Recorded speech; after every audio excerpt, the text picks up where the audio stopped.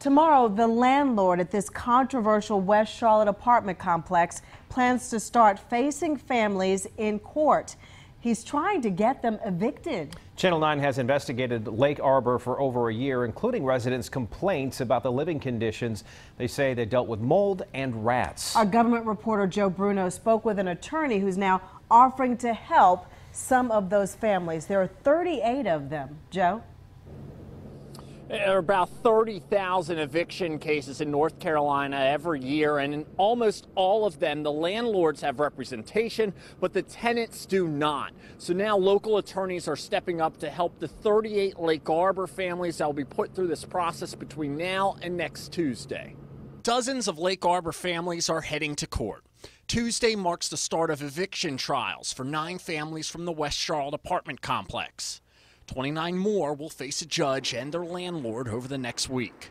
It can be overwhelming, and eviction court can be a stressful place too if you've never been or you're not used to it. Isaac Sturgill says attorneys with legal aid will be at the courthouse each day a Lake Arbor tenant is scheduled for an eviction hearing.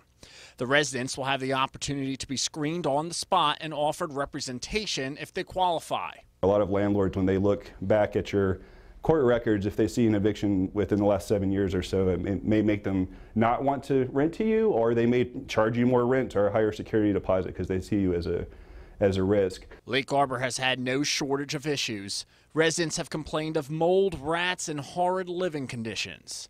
The landlord is forcing everyone out by the end of the year to make repairs.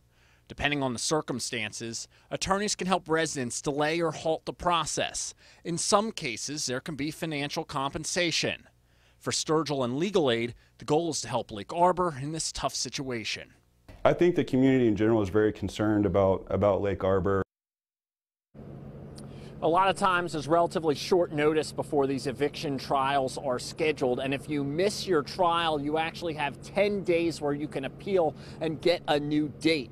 The county provided legal aid with $800,000 in the last budget, and that allows them, Scott, to provide these services.